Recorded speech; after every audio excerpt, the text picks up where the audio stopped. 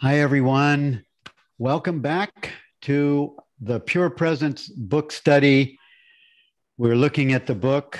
As most of you know, you are the happiness you seek. And my name is Bill Free. I'm happy to be back. I've been gone for 2 weeks.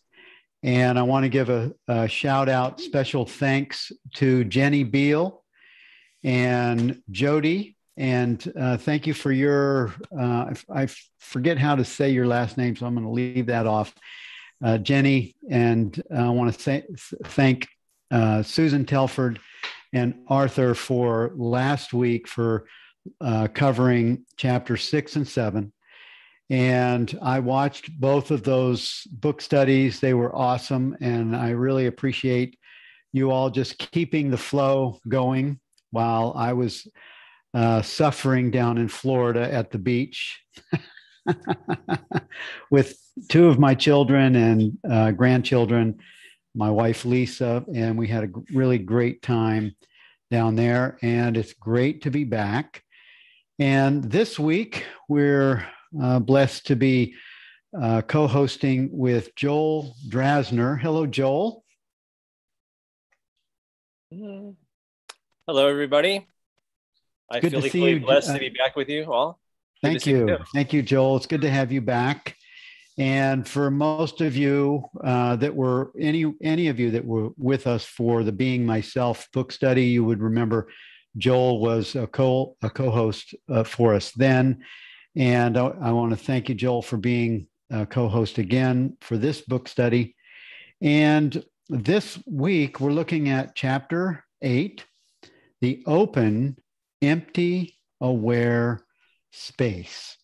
And this is, when I read these titles, when I read this title and I'm looking at what is highlighted, what's of the most interest to me, I just love how Rupert just pulls these titles out of his understanding and then is able to go into the content of that description.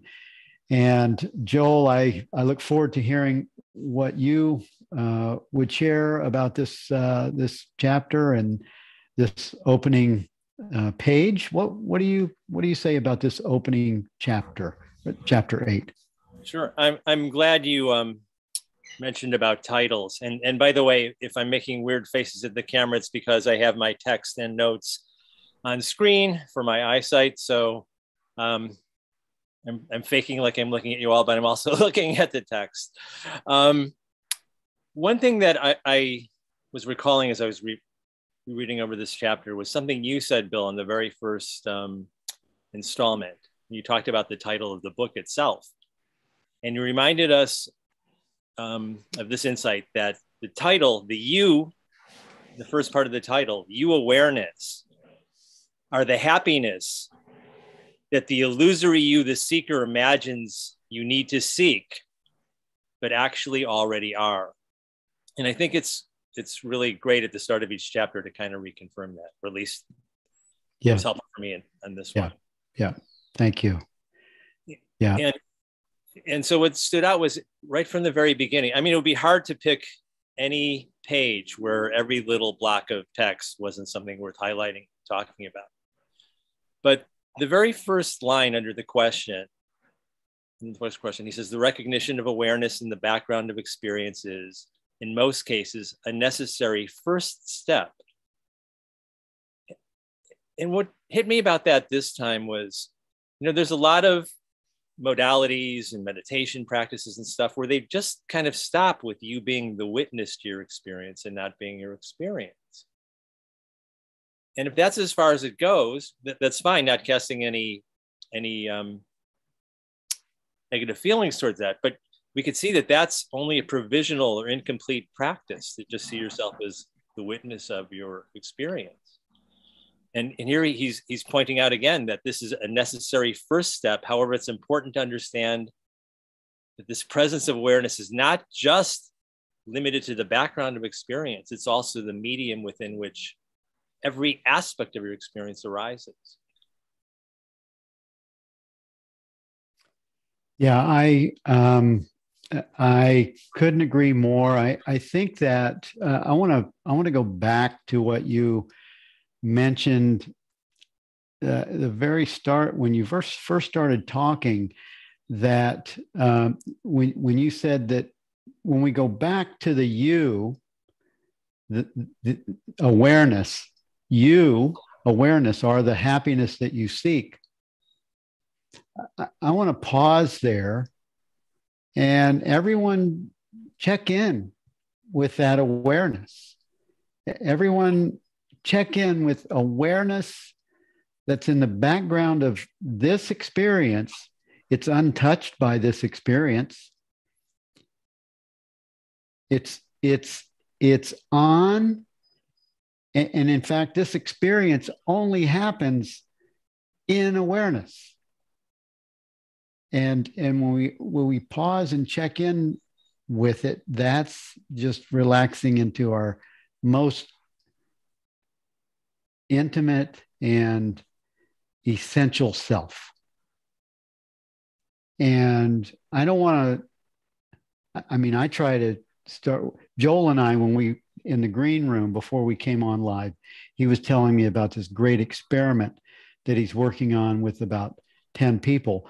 And they're meeting every day to check in, to check into this sweet spot of awareness, this sweet spot of presence, of beingness, as an experiment every day for 30 days to see if there's an expanded transformation that occurs from that experiment. I think that's a great experiment, Joel. I want to thank you for sharing that with me. I find that becomes a new default for us.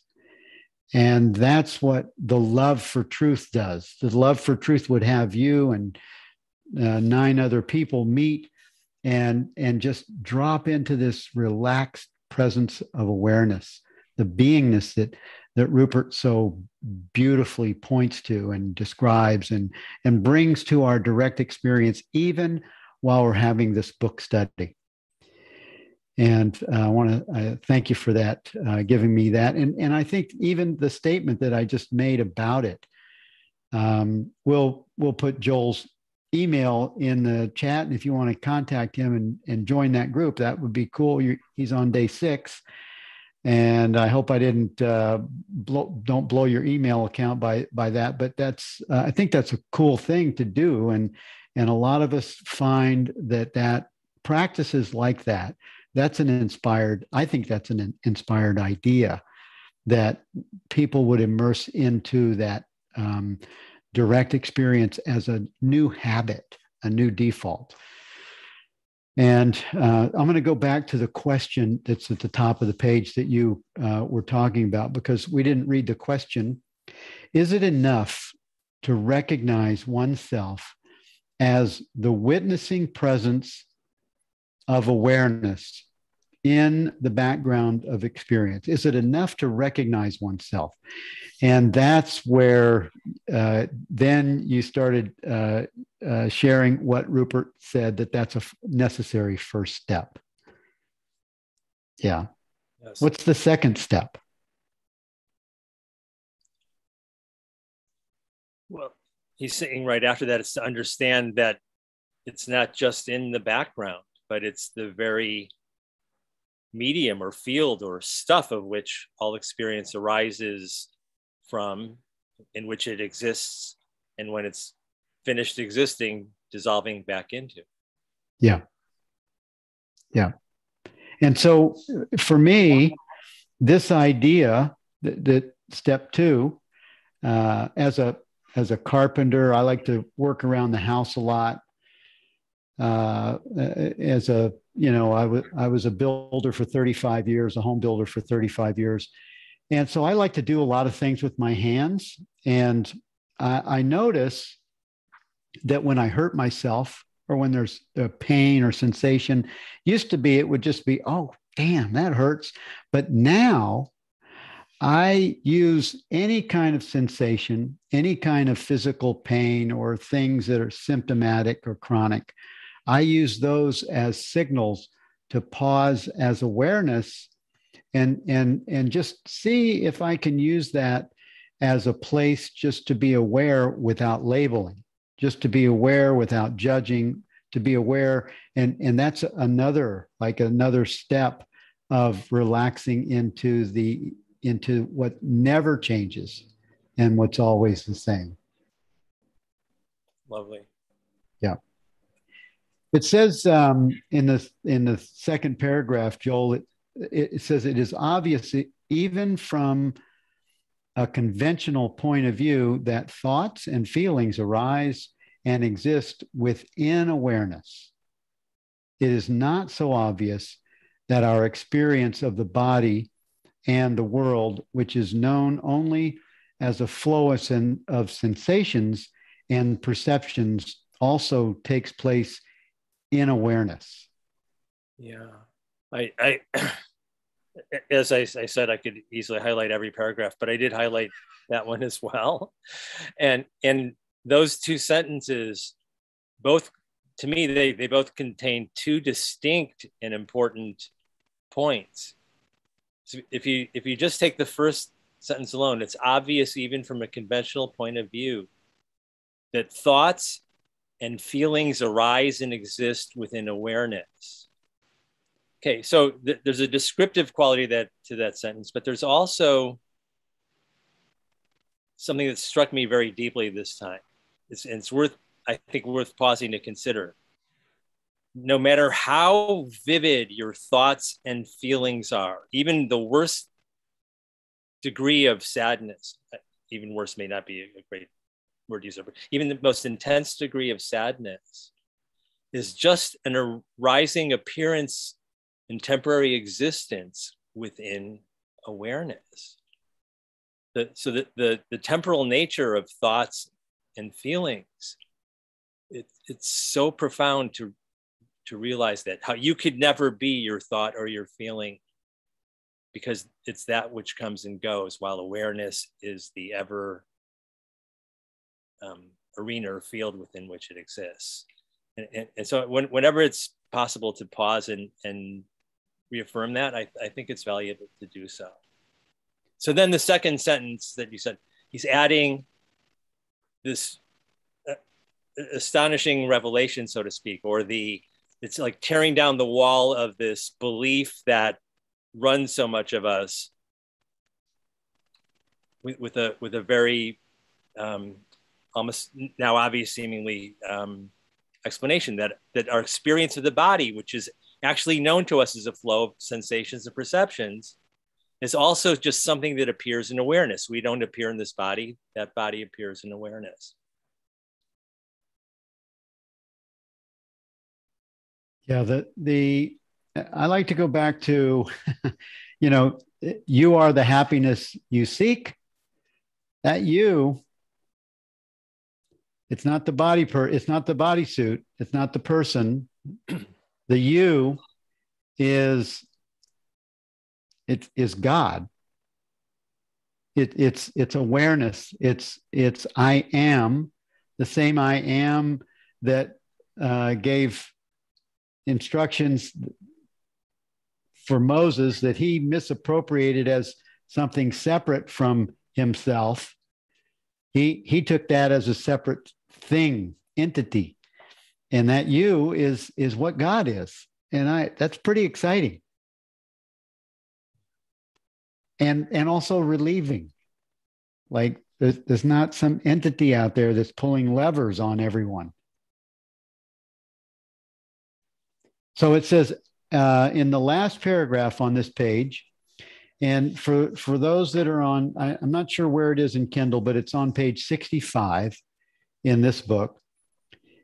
Rupert says, as such, the relationship between awareness and experience is much more intimate than that of an impartial witness to the objects of experience. At this stage of understanding, awareness could be likened to a vast, empty, aware space within which the objects of experience arise, in which they exist while they are present, and into which they vanish when they disappear. And that's profound, because it means that what you are, what I am is, what awareness is essentially, is the unchanging, open, empty, aware space that this chapter is titled. Yeah. And if it's all right, I'd like to just go back just to the paragraph right before that as well, because that paragraph cleverly sets up what he's going to answer in the next question to come. Okay. He's in the way I see it, he's talking about if our attention travels from a thought to a sensation, the tingle, like we have a sensation we go from a thought to the tingling of our hands or feet, and then from the sensations to perception, like a sound in our environment. The attention that we pay to each of these elements of our experience, thought, sensation, perception, never leaves this open, empty field. It doesn't go from one field through a hardened border into another field. No matter what we direct our attention to, we're just directing attention within the same singular, limitless field. And that's going to set the stage for the question coming up next about confines of the body. Yeah, let's move to that next question. Unless you have something before that. I probably could, but I'm ready to move with you. Okay, so the next question on page 66, after the second paragraph. The questioner comes back and says, but my awareness seems to be confined and limited to my body. This is this is everyone's, this is most of us. We're so fixed on this being me and looking in the mirror and that being me. And it really takes understanding for the mind that thought it was a separate self to accept that and to fall under its or into its understanding. And I would even say leadership. The leadership of awareness. Awareness leads the way in all of our experiences. And this understanding relieves the mind from the obstacles that keep us from seeing. And then when the understanding is firm, is established, it becomes a lived experience. Yeah. So this questioner is speaking for a lot of us when we first start looking at these ideas. And Rupert answers that question with, allow your attention to range freely over the entire spectrum of your experience. And you can do this right now if you're following this. This is an answer to that issue. Just allow yourself to range freely over the entire spectrum of your experience, even right now, and see if you ever encounter anything that takes place outside awareness. Would it be possible to have an experience that occurred outside awareness? Yeah. Anybody have a hand up that's having that has an experience outside of awareness? Everyone here, if you've tracked that, you came to the same conclusion. See that your attention never leaves the field of awareness. Whatever it encounters is encountered within awareness. Indeed, attention itself is the focusing of awareness within itself. Yeah, it's almost diabolically clever of a point, because it's leading to, oh, if I have a concept within awareness that my awareness is confined to my body, my awareness of that concept is only within itself, within awareness. Yeah. Yeah. I think the questions are good because, and I didn't always think this way. I used to think that questions were, the ego is busy, is really a busy thing, and that's often true. But when the questions are satisfactorily answered, there's no question. The questions die of neglect. They die because there's nothing to hang on to. So if you're a lot of smart, really intellectual, very academic people, busy minds, they seem to have really good questions, lots of them. And even they die away, and you're left with the awareness of experience, and and then the mind just sort of quietly and gently it dissolves into that space that knows it's one with that awareness. It's the oneness of our being that's then realized, and I guess you could call that self-realized. We also have to take into account Rupert's artistry and possibly back engineering the questions to spotlight exactly the clear answer he wanted to create for the reader. Yeah. Well, he wrote these books, Being Myself and You Are the Happiness We Seek, during COVID. And so he had plenty of time. He wasn't traveling. He had plenty of time to sit down, really contemplate these ideas. And that's why I think, out of all the books we've looked at, this might be the most simple and also the most profound. It's the easiest to read and connect with. When I give this book to people, they immediately feel like they know something. Something has been shared with them that they didn't know before. Yeah.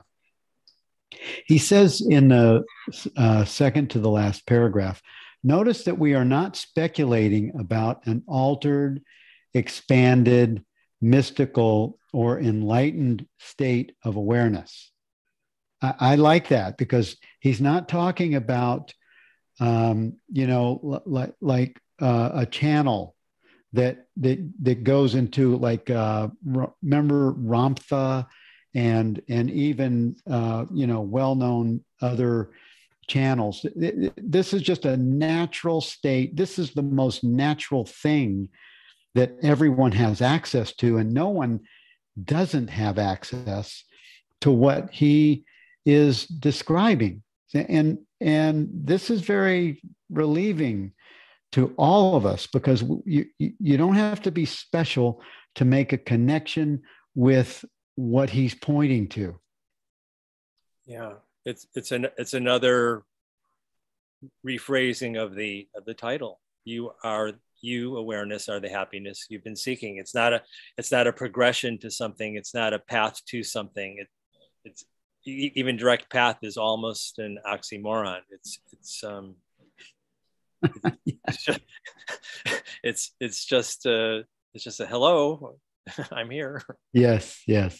He says, above all, we are not speculating about how awareness might become if we practice hard enough or meditate long enough. Frank, there you go. Keep your mute. Your mute was open. So, Joel, anything else on page 66 we want to look at? Yeah, in the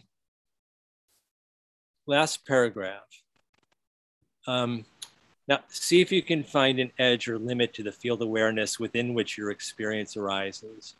We find a limit to everything we know or perceive, but do we find a limit to the field in which that limited experience arises? And if we do not find any such edge or limit, what legitimacy is there to our belief that it is limited? So awareness is boundless, and we can see through our exploration here that it is boundless. So for what reason do we still want to continue to cling to the belief that it's limited?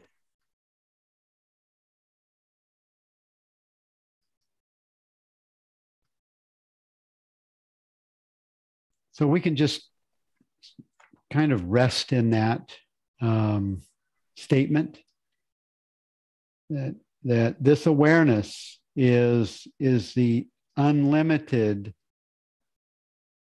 self, the happiness, the thing that you were always seeking, that I was always seeking. It doesn't have to be found. Actually, the search is over. Yeah. There's no longer something to search for if you are that which you were looking for. And I like this next paragraph on page 67. At the very last sentence in that paragraph, we can go back and read it if you want, but the last sentence says, your body is an appearance in awareness. Awareness doesn't appear in your body. So your bodysuit with your name, it seemed to have a gender. That bodysuit, that's an object of experience. It's not different than this being an object of experience. That bodysuit that has your name and history and all the important details, it's just an object of experience. Not that it's not an awesome object of experience. There's many awesome objects of experience. And taken into that context, God has this multifaceted 8 billion and gazillions of bugs and plants. That's awesome. And it's all objects of experience, just like this bodysuit. I think that's a pretty cool idea. You're not this body. You're an appearance. The bodysuit with your name and history is just an appearance in awareness. That's your true state. Yeah. Yeah. Because what is there to the experience of a body other than this flow of sensations and feelings and the thoughts that come and go about it? All of which we realized prior to looking at the body exist obviously within awareness. Amazing.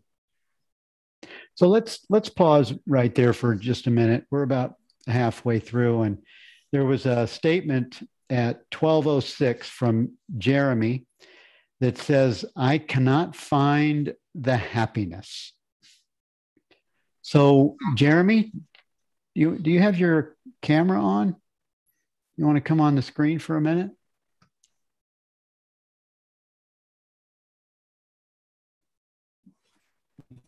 Yeah, sure. Hey, Jeremy. How you doing? Hi. Good to see you. Thanks for turning the camera on. Just a question for you is, what is it that is aware of the idea or the thought that you cannot find happiness?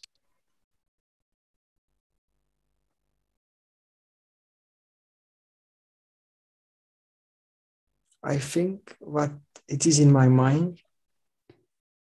You think that awareness is in your mind? The idea, but I cannot find happiness. Oh, okay, okay, that's good. So when you are when you're making a statement like that, what sees that thought?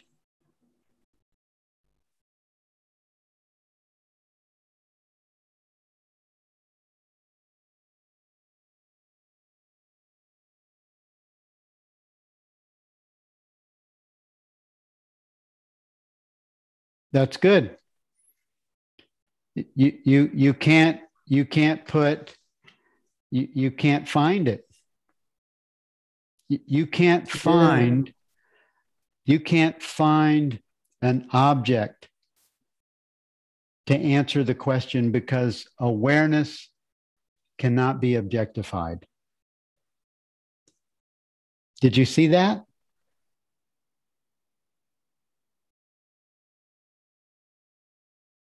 yeah. Uh, yeah. What, Jeremy? And I think that when the thought is here and when the pain is created. I missed what you said. You got. Yeah.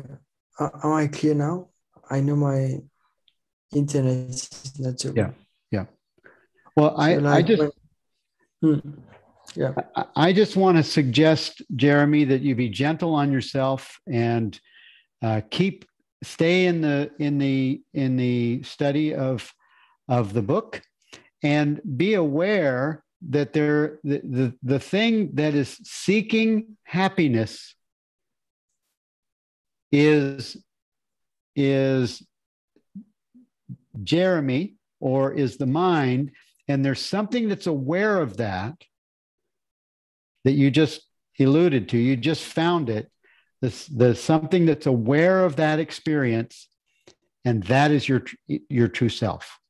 The awareness of the experience, once it's understood, and if you're gentle on yourself and keep tracking with Rupert's teaching, you will find that the you that is the happiness is the thing that sees and has no judgment. It has no objective experience. It's not Jeremy, the bodysuit.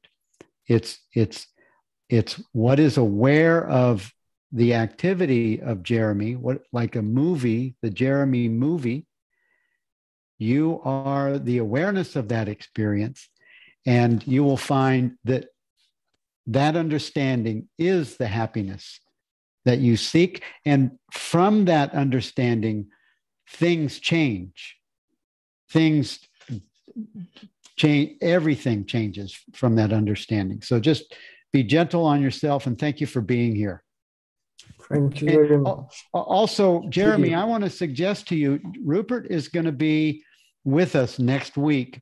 If you have a question for Rupert, I'm sure he'll do I know he'll do a much better job in answering your question than I did. And he has a full weekend retreat coming up on July 15th. And I'm going to ask Susan to put a link to that in the chat. So anyone that wants to have a bonus weekend with Rupert on You Are the Happiness You Seek, it's coming up next weekend for a full weekend.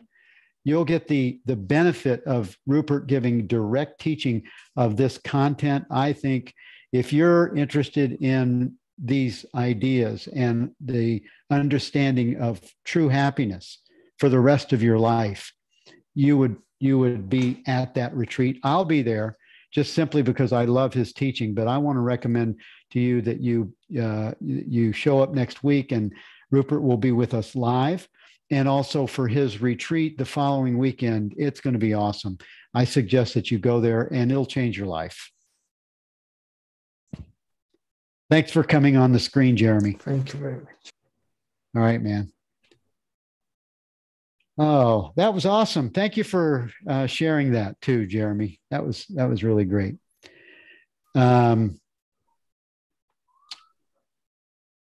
Amy gave an explanation here. Jeremy Francis Lucille said, and I find this helpful, that trying to find happiness is a form of resistance.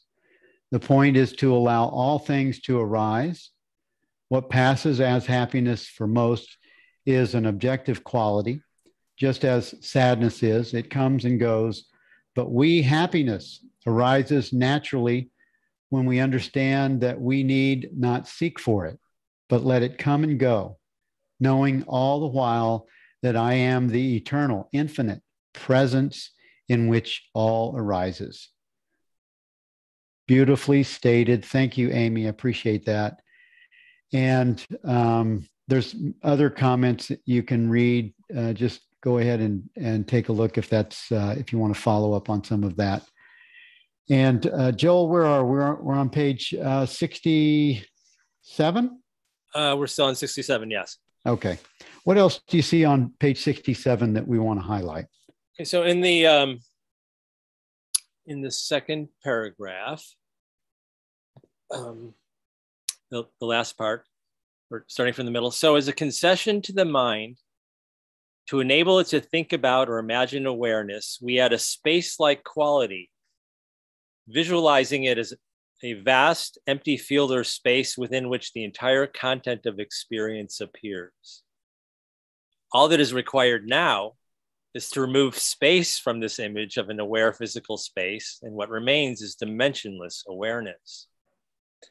And I love this because he's saying we even have to discard at some point the concession that we made, because the concession itself is not the actual experience. It's sort of like envision like the stage of a rocket.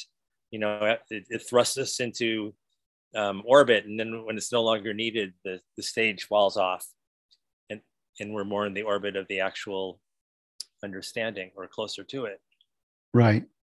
So anything that can be defined as a finite space, and really anything that can be defined with words, because every word, the function of them is to create a finite something that we understand, and any definition thereof is not completely it. So he's pushing the boundaries of even space, which implies some sort of limit to it, to that which there really isn't a noun for, a limitless type of space. Yeah. And I like that the idea that he presents, because if you take the idea of the open empty space, and you just consider the furniture in your room that you're in, now remove all the furniture out of the room, the open empty space is still the same. And now take the roof off the building that you're in, and the walls, remove the walls, the open empty space is not changed. Yeah. And extend that out into the universe and the universes of universes, and it's still the same open, empty, vast space. Yeah. And were we even defined a wall to that universe, the wall of that universe would be existing in an even greater empty space. Yes. This is in that next paragraph, Rupert says, I vividly remember the first time this became clear to me. Francis had often spoken of awareness as the space within which all experience arises. And although I had an intuitive understanding of this, I had never realized it in my own experience. And then he describes his experience in California, and Rupert giving him this training that he's mentioned this story in a couple of previous books that we've looked at. He never goes into, in those other stories, in the other books, he doesn't go into his awakening experience as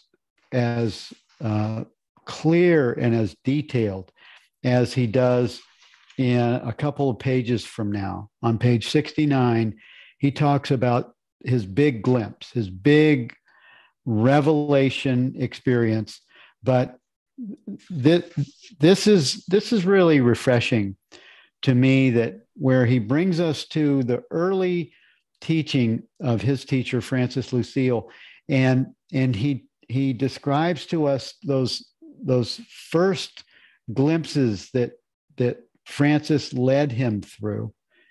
And now we have Rupert's book, or you have Francis Lucille's. He has a couple of books out, but you have Rupert's book that leads us to that same descriptive understanding that Rupert had himself not that long ago.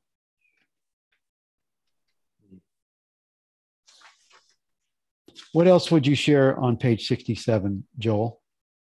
That was sort of the same, just a general sense of how powerful sometimes a personal walking through of the realization can be, and to see it go from the blending of this microscopic realization into the macrocosm, and just getting a detailed explanation of the whole thing is just very powerful. I don't really have anything to add to that. Yeah. And on page 68, if we go to the first paragraph, I really like Rupert is giving us his personal references for his awakening. And I think this is very powerful and can be helpful to all of us.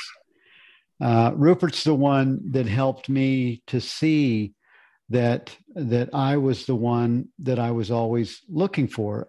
He helped me to see how common awareness is for everyone, and that is the thing that Jesus was actually pointing to when he was talking about the kingdom of heaven.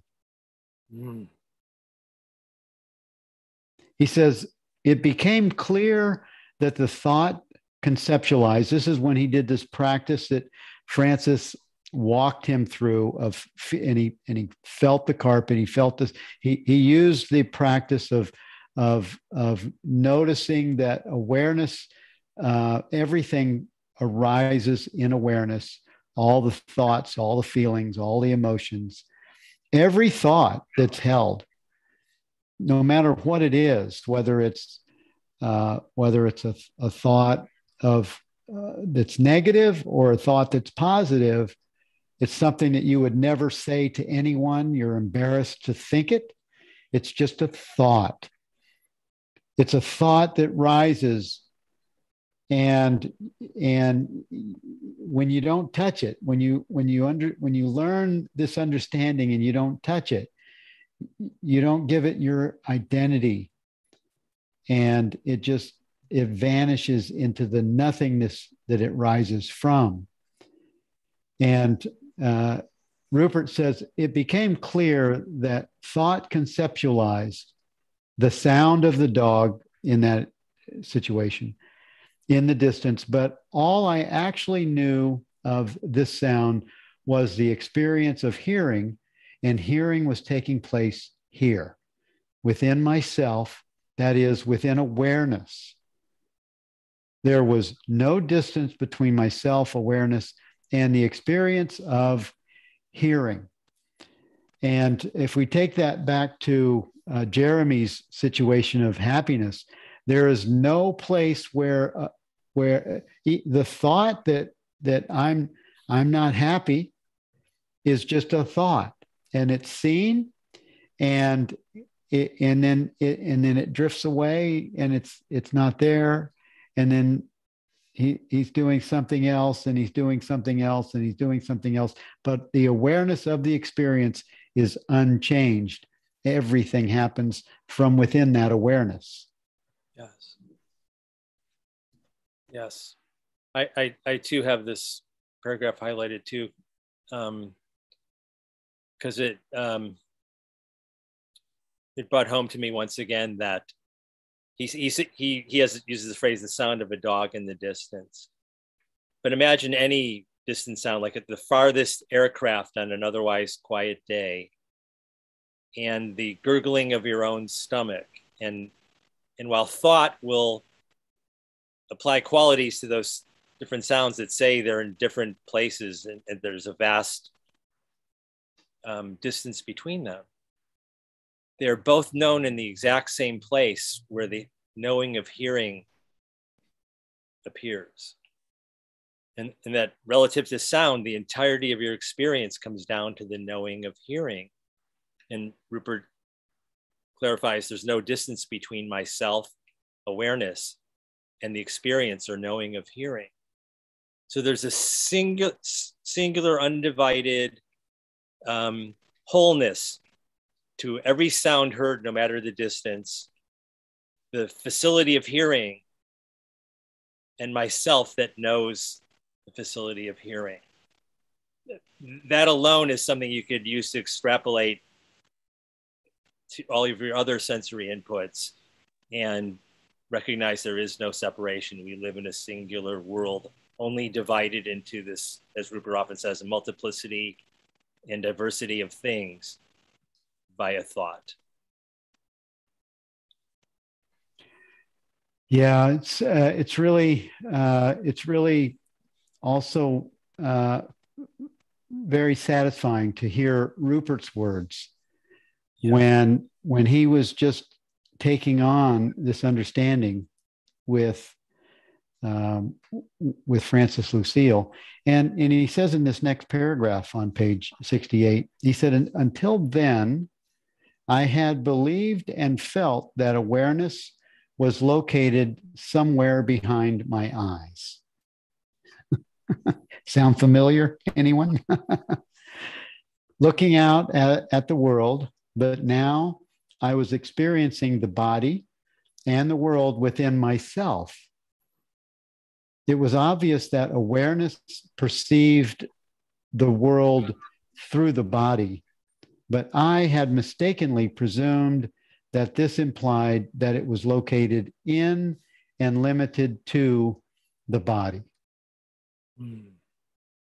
The awareness with which the character in the dream perceives the world is not located in her body or indeed anywhere in the world which she perceives. It is within the limits of the analogy located in the dreamer's mind. Could the same be true of our experience in the waking state? I looked for a limit or an edge to the field of awareness within which my current experience was appearing, just as I used to lie awake in bed as a child, wondering how far physical space extended. However, the further I went, the more the edge or limit of awareness eluded me. Like a scientist performing experiments to test the validity of a theory, I wanted to subject the possibility that awareness might be unlimited to the scrutiny of experience. Could I find or even imagine an experience that could take place outside awareness?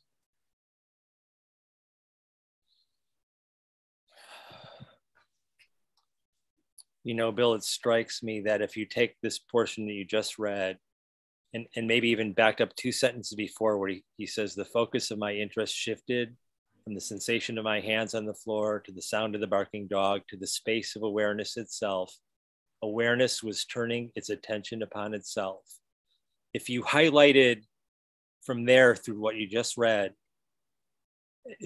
for any reader, anybody who's on here, if you wanted to have a time when you weren't on a call with somebody and you wanted to say, gee, I would like to explore some self-inquiry, how would I actually do that? This is a beautiful, perfect roadmap for doing that. Yeah. Thank you for highlighting that, Joel. I totally agree. And, just like Rupert walks us through his own experience, he also is walking us through something that we can can follow what he did. His breadcrumbs are good breadcrumbs. They're good for everyone. And these ideas, you can test them out for yourself. Just as Joel suggested, just find a quiet hour. Give yourself the gift of this clear path of knowing the self, this clear path of connecting with that which you always are. Are there any questions? This understanding of living in ease from Catherine at 1249. According to the laws of cause and effect, I can continue living as a human being, liberated of the suffering and pain without the uncomfortable feeling. Yes, yes. Thank you, Catherine. So true. This is the gift that this content, that these ideas bring. It brings us to a whole, a different experience in these bodysuits, just simply because we are no longer attached to the beliefs, to the suffering. We're no longer attached to the labels that perception and what we thought we were gave to these experiences. And so we're no longer linked to the lingering and chronic suffering that they suggest.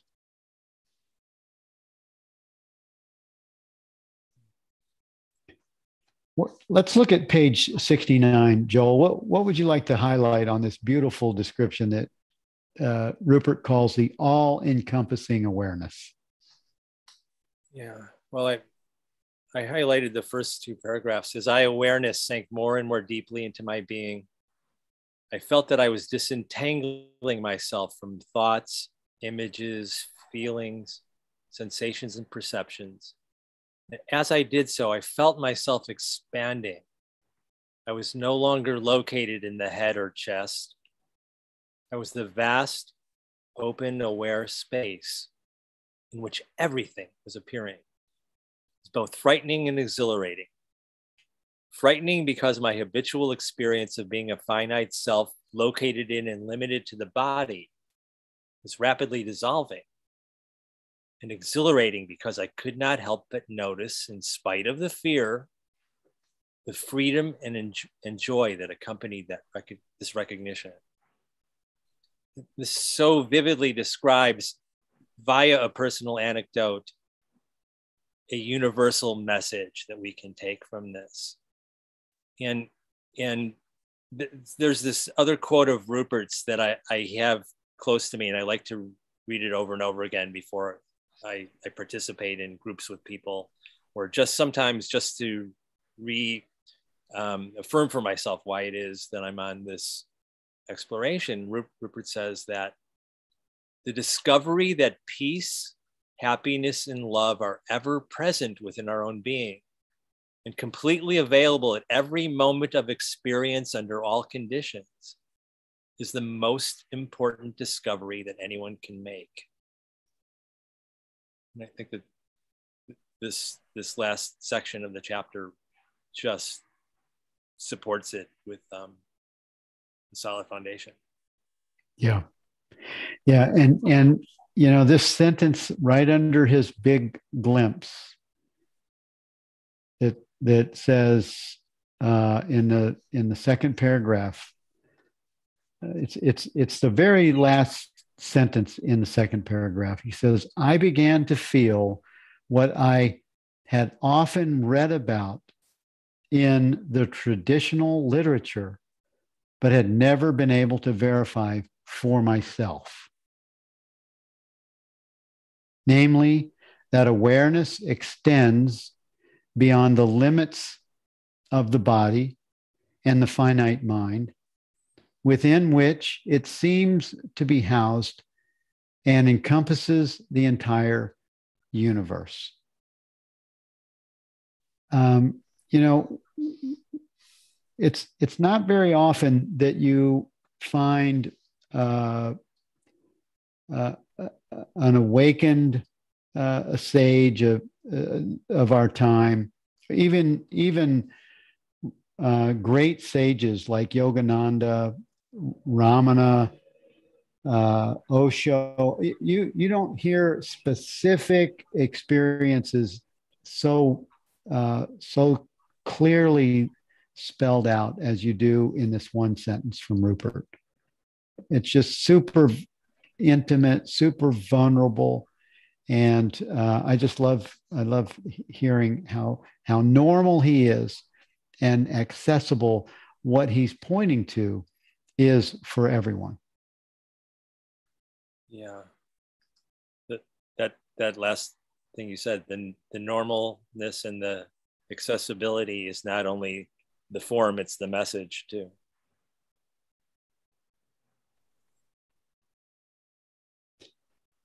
And then I think we have, this is, are we on our last page? Yeah, we're on the last page on 69.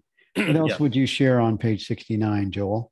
Well, I just highlighted the very last sentence because it's a recap of all of it. And it's a recap of the suggestion to remove the concession of space. He says, as a concession to the mind, it is legitimate to conceptualize awareness as an open, empty space. But in the absence of any need to do so, the mind falls silent, and there's just the awareness of being, whose nature is unfathomable peace. And gosh, I don't know any words I could say after that. Yeah, I like that too, where he describes that the mind falls silent. You know, the mind just has no place to go. It's fully surrendered to the understanding, and there's no longer a resistance from the activity that arises out of awareness that we call the mind. Yeah, it was never a stable structure to begin with. It was just a current cluster of thoughts. Yeah. Andrew has a question at 1251. Why is multiplicity of things a thought? I am having reconciling duality with non-dual awareness.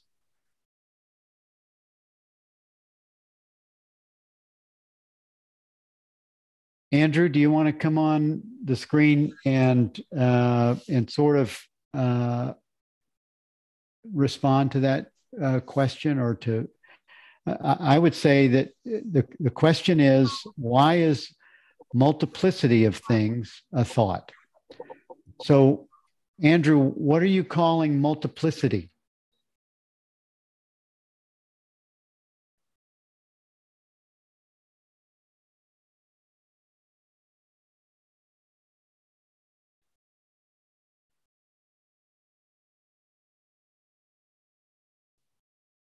What would you describe or define multiplicity?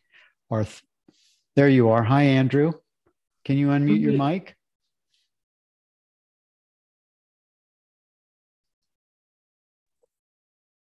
Yeah. So Joe just said multiplicity of things is just a thought. And for me, the multiplicity of things is like relationship, duality, subject, object. And the non-dual awareness is like the empty aware space where we have the objects. So we have this multiplicity of objects in the aware space.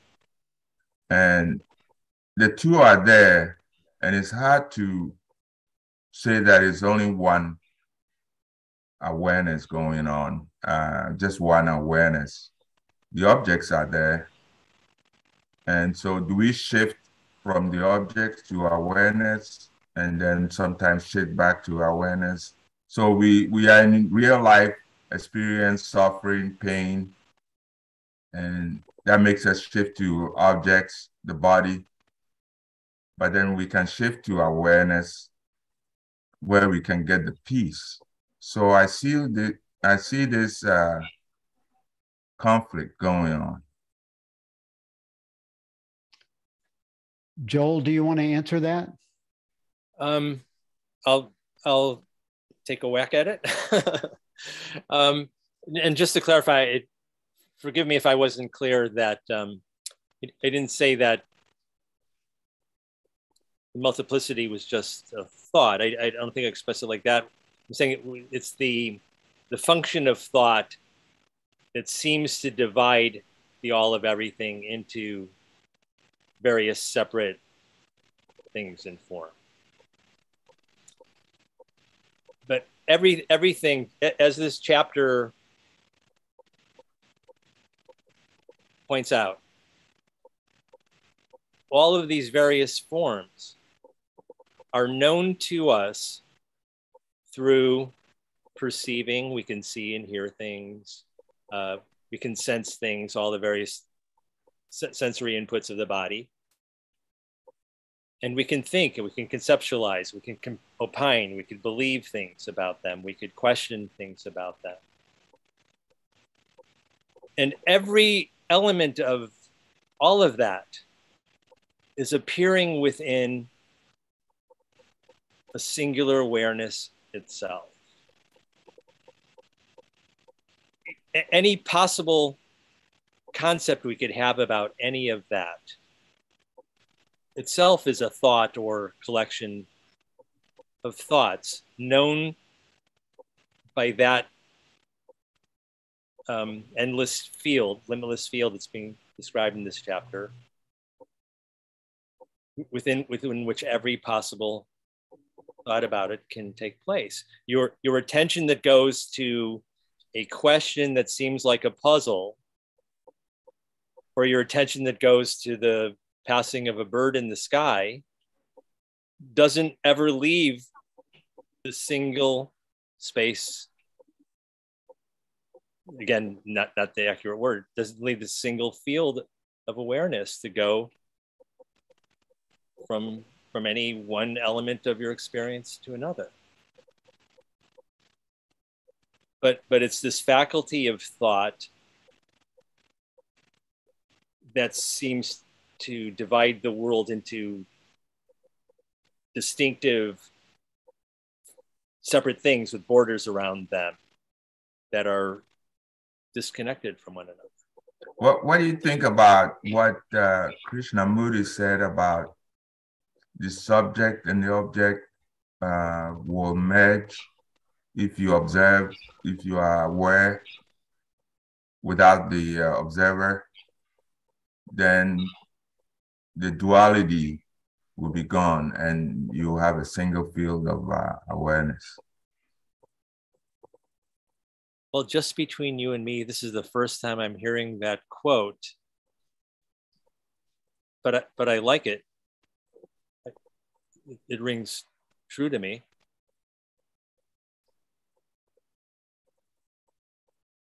But I don't know that I could expound upon it if that's what you're asking. Yeah, it sounds right to me. It's this is essentially the same understanding. Awareness.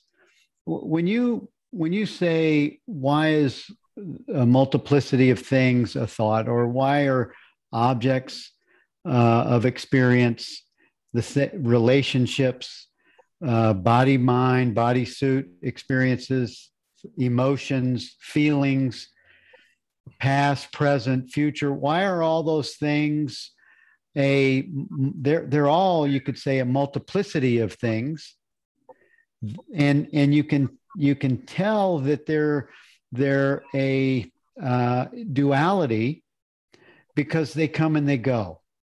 They're temporary. They're time and space based. Anything that's time and space based is not essential to eternal presence, I amness, awareness. Awareness is not objective. It can't be objectified. It's just is. Just like the isness of God, awareness is the isness of God. And as I think your quote from Krishnamurti alludes to, even duality arises in that singularity, and then it dissolves into the nothingness, and the singularity remains. Awareness is. You know, one big aha moment that I think I'm even having right now as we're discussing this. The moment you say a multiplicity of things, you have now made an enormous number of things into a single thing.